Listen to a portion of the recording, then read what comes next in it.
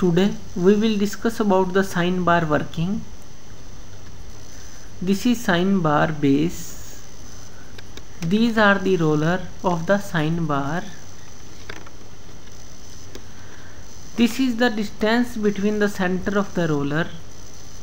We denoted it with a L, length between centers.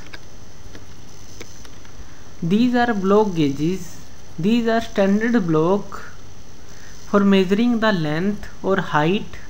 These are the block gauges. These heights are called H.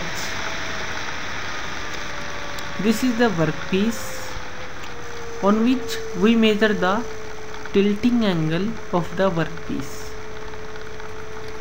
Now we will see how we can measure the tilting angle of the workpiece with the help of sine bar.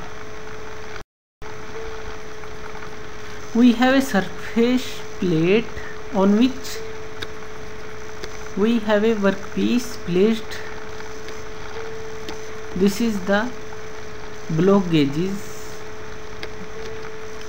and the sine bar is placed like this. One corner is placed on the block gauges and the one roller is placed on the surface plate. This is the length L between two centers of the roller, and this is the height H of the block gauges. Now this is the angle theta which will make by the sine bar of the workpiece tilted angle. This is the theta.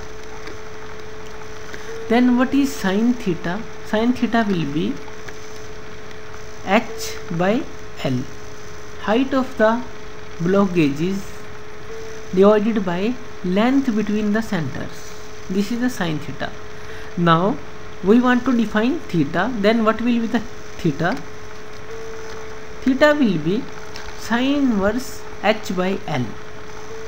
We can find theta angle, this theta angle, by using this formula sine inverse H by L. So sine bar is used for measuring angle and for setting of the any workpiece. Thank you.